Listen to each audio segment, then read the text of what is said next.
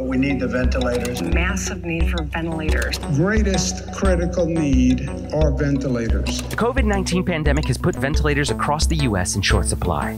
Here's why they're so important and why not having enough could endanger lives.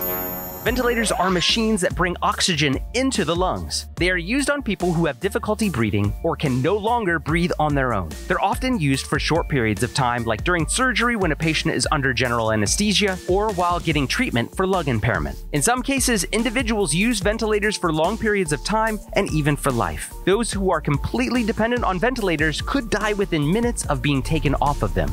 Ventilators blow air into the body's airways so that the air can make its way to the lungs. One end of the tube is inserted into the windpipe and the other end is attached to the ventilator. To get the tube into the windpipe, doctors will perform an intubation.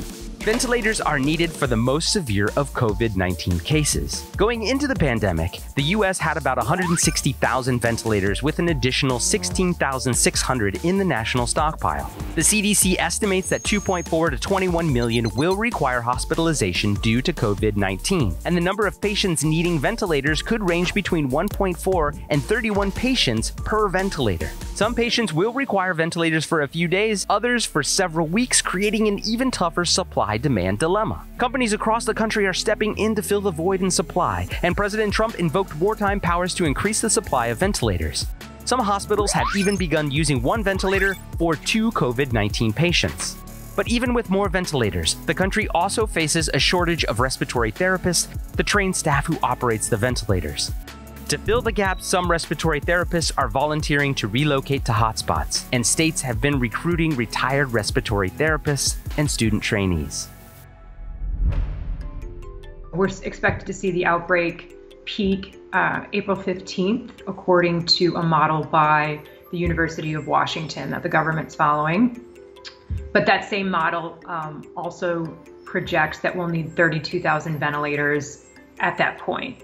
And we know from GM, they're only going to deliver about 6,000 by June 1st. So that's, first of all, that's well past the point when we're going to have this expected need.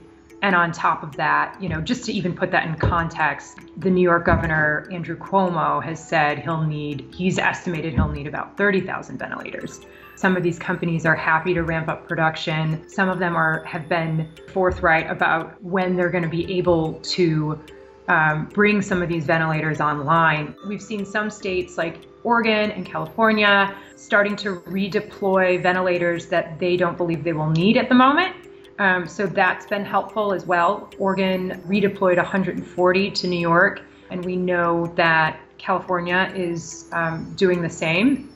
So it's sort of like a whack-a-mole situation where the government says they're ready, you know, with this stockpile of 10,000, but they don't really acknowledge that's not enough to address, you know, what we're projected to need once this outbreak sort of peaks. The one thing we do know is that the federal government is doing to try and prioritize where some of these ventilators are going is the White House task force has asked each state to provide daily utilization rates for the ventilators to try and get a better scope of where the shortages are and where these hot spots are that they need to be deploying as many ventilators as possible once we start to see these orders come in from some of these companies.